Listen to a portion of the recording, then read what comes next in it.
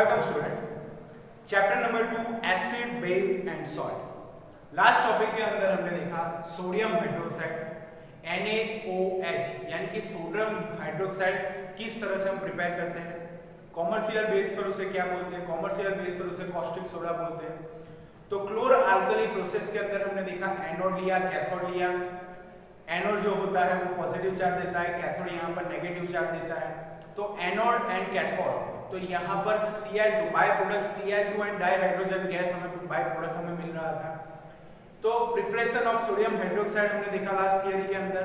Now bleaching powder, bleaching powder, how to prepare bleaching powder. Bleaching powder हम किस तरह से यूज करते हैं। तो स्टूडेंट आज का जो हमारा टॉपिक है bleaching powder, preparation of bleaching powder.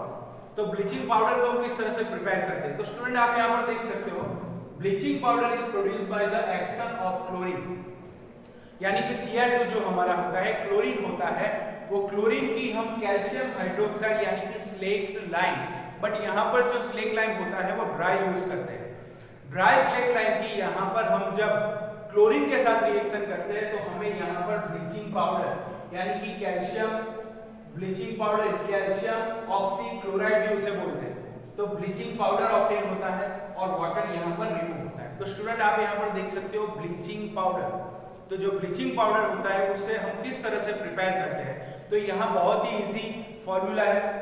Bleaching powder is produced by the action of chlorine यानी कि Cl2 गैस जो हमारा है, Cl2 को यहाँ कैल्शियम हाइड्रोक्साइड कॉम्बिनेशन रिएक्शन के अंदर हमने देखा था कैल्शियम हाइड्रोक्साइड किस तरह से ऑब्टेन होता है। कैल्शियम ऑक्साइड की जब हम वाटर के साथ रिएक्शन करते हैं तो हमें कैल्शियम हाइड्रोक्साइड ऑब्टेन होता है। और कैल्शियम हाइड्रोक्साइड जो है हमारा वो यहाँ पर Cl2 के साथ जब रिएक्ट करता है तो यहाँ पर ब्लीचिंग पाउडर हमें ऑब्टेन होता है। और ब्लीचिंग पाउडर जो हमारा है वो कॉमर्शियल बेस पर उसे हम बोलते हैं, यहाँ पर लिखा है bleaching powder is represented as CaOCl2 and it's chemical name calcium oxychloride. उसका केमिकल जो नेम है वो है कैल्शियम ऑक्सीक्लोराइड। तो स्टूडेंट आपने यहाँ पर देखा जब कैल्शियम हाइड्रोक्साइड Cl2 के साथ रिएक्ट करता है तो CaOCl2 यानी कि कैल्शियम ऑक्सीक्लोराइड और वाटर यहाँ पर ऑब्टेन होता है। तो bleaching powder, preparation of bleaching powder, bleaching powder को हम किस तरह से बनाते हैं इस फॉर्मूला को आपको याद रखना है क्योंकि ये बोर्ड में एग्जाम में सभी जगह ये पूछा जाता है। तो ब्लीचिंग पाउडर हम किस तरह से बनाते हैं, किस तरह से प्रिपेयर करते हैं। तो स्टूडेंट यहाँ पर आप देख सकते हो Cl2 को जब हम कैल्शियम हाइड्रोक्साइड यानी कि ड्राई कैल्शियम हाइड्रोक्साइड के साथ उसे स्लेक्ट लाइम भी बोल सकते हैं।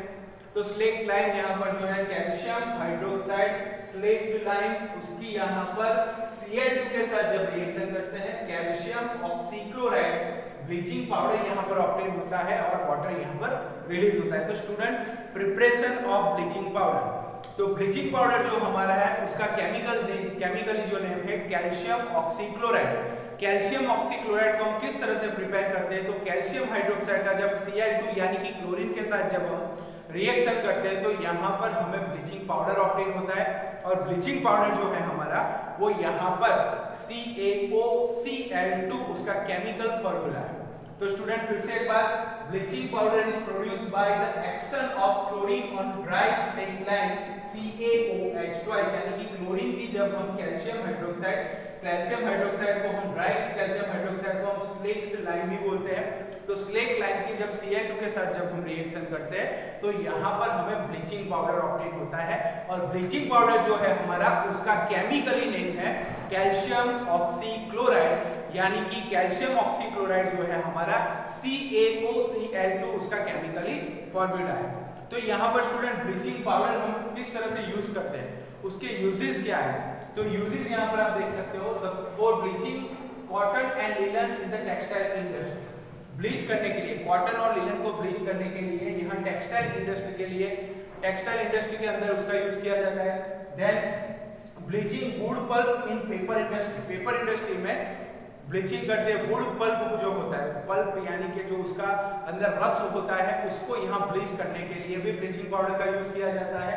Then for bleaching wash cloth in laundry, आप सबको पता है कि ब्लीचिंग पाउडर से हम जो हमारे कपड़े होते हैं उसे वॉश करते हैं अच्छी तरह से, उसके अंदर जो ऑयल ड्रॉप्स और वो लग जाते हैं, कलर लग जाता है, तो उसको यहाँ पर मिटाने के लिए, वॉश करने के लिए भी हम ब्लीचिंग पाउडर का यूज करते हैं।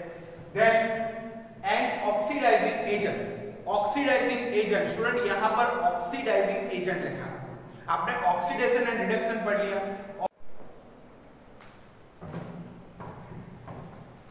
तो स्टूडेंट यहाँ पर आप देख सकते हो बेकिंग सोडा हमने पहले पढ़ा, सोडियम हाइड्रोक्साइड उसकी प्रिपरेशन देखी, then bleaching powder, calcium oxychloride.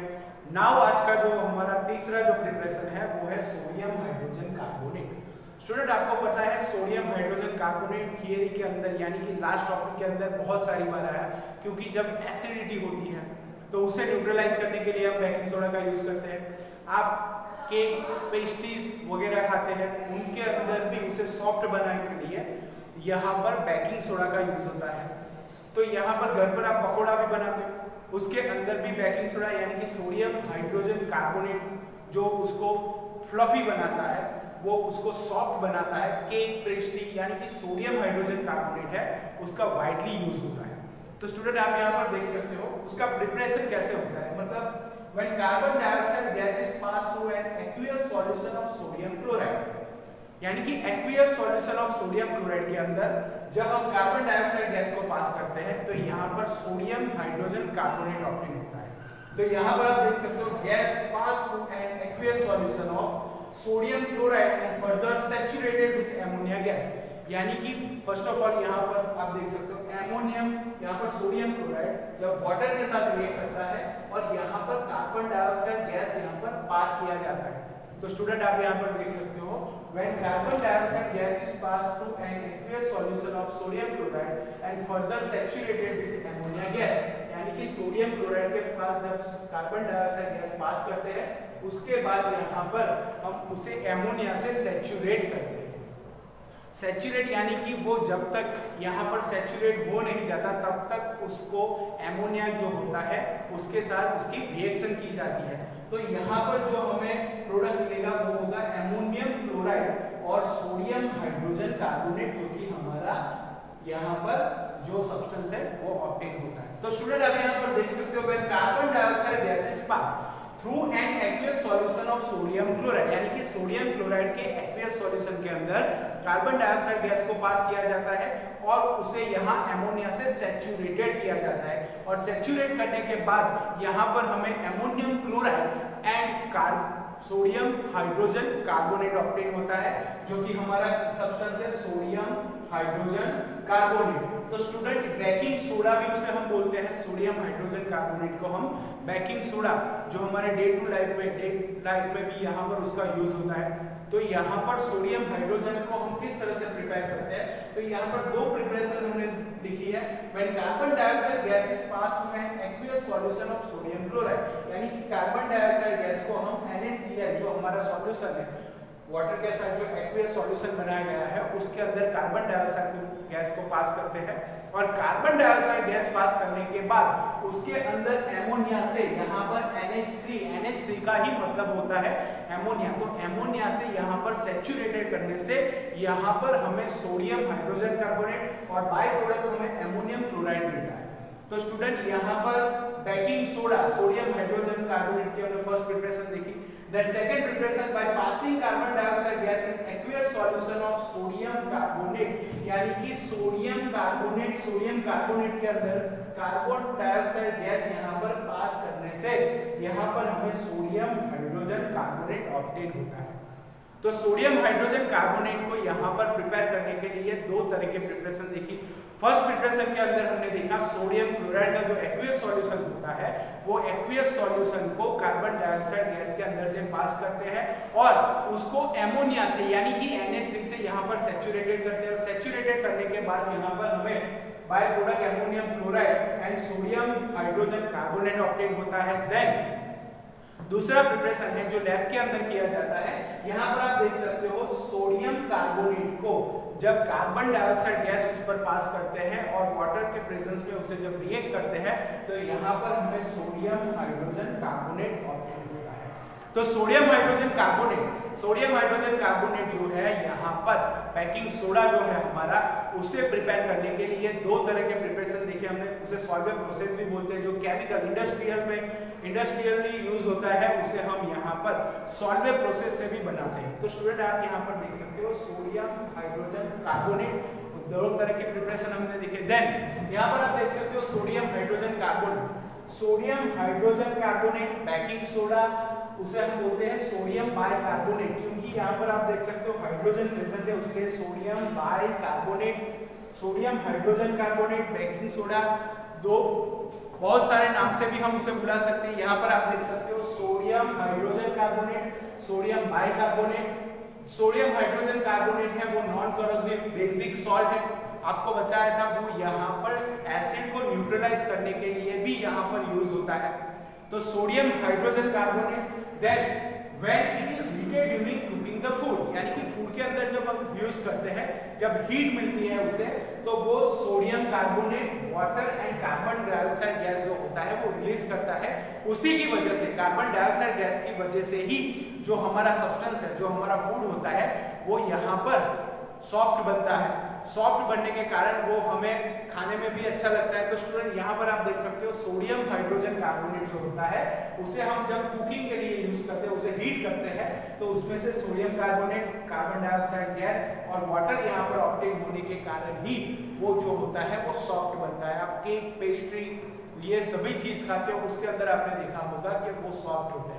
तो स्टूडेंट आप यहाँ पर देख सकते हो सोडियम हाइड्रोजन कार्बोनेट के यूज एंड एंटासिड, आपको पता है एसिडिटी के सामने प्रिवेंट करने के लिए, जब स्टमक के अंदर HCl प्रोड्यूस होता है, इनडाइजेशन की वजह से जब एक्सेस प्रोड्यूस होता है, एक्सेस HCl प्रोड्यूस होता है, तो हमें एसिडिटी का प्रॉब्लम होता है।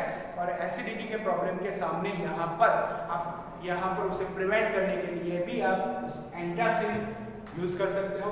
Then it is used in soda acid fire extinguisher, यहाँ पर मैंने फायर एक्स लिया, लेकिन आपको पता है फायर एक्सटिंग्विशर के अंदर यूज होता है as disinfectant reagent in laboratory.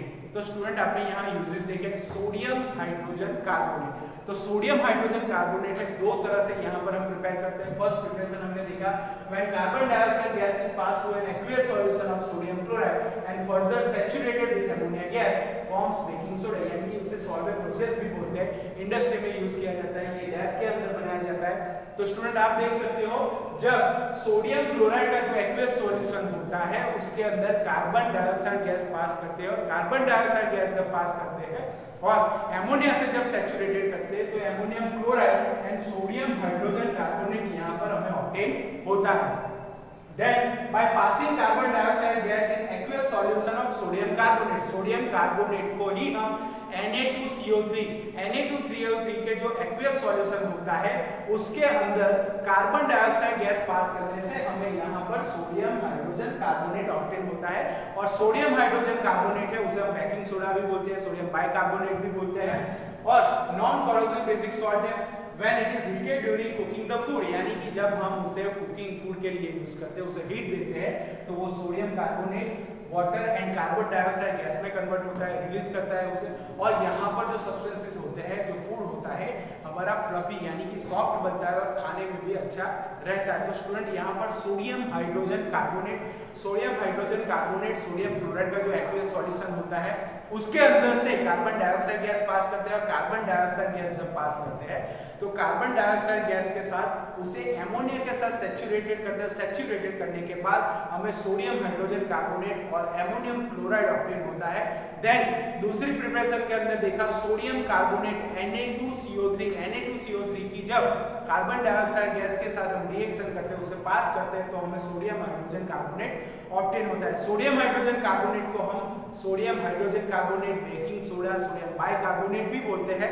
और वो यहाँ पर जब हम कुकिंग के लिए उसे यूज करते हैं, फूड बनाने के लिए उसे यूज करते हैं, तो वो फिर से सोडियम कार्बोनेट, वाटर और कार्बन डाइऑक्साइड में कन्वर्ट होता है। देन यहाँ पर आप देख सकते हो उसके यूजेस एंटासिड, यानी कि जब बॉडी के अंदर एंटासिड यानी कि हाइड्रोक्लोरिक एसिड, जब हमारा इनडाइजेशन की वजह से स्टमक के अंदर जब इनडाइजेशन होता है, हाइड्रोक्लोरिक एक्सेस बनता है, और एक्सेस बनता है, उसे यहाँ पर न्यूट्रलाइज करने के लिए हम उसका एंटासिड से यूज करते हैं। Then soda acid fire extinguisher, then disinfectant and reagent in laboratory. तो स्टूडेंट इससे आप अच्छी तरह से प्रिपेयर कर लीजिए, यूजेस भी प्रिपेयर कीजिए, थियरी भी, उसका प्रिपरेशन। और यहाँ पर 3 हमने सब बनाए substances, sodium hydroxide, bleaching powder और आज का जो टॉपिक है सोडियम हाइड्रोजन कार्बोनेट। जो आप तीनों को अच्छी तरह से पढ़ लीजिए, उसमें से क्वेश्चंस भी अच्छी तरह से प्रिपेयर कर लीजिए। Good luck, good bye.